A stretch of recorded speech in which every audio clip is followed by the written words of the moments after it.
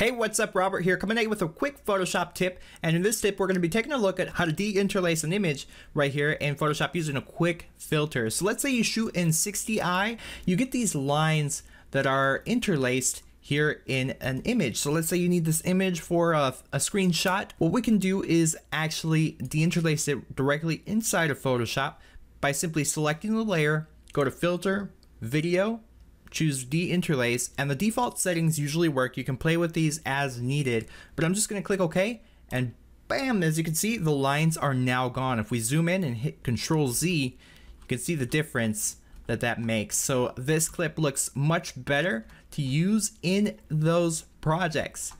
There you go. Hopefully this will help you in any future projects. Feel free to leave a comment down below if you have any questions. Thanks for watching, and I will see you all in the next one, which will be much sooner than it has been. See you next time.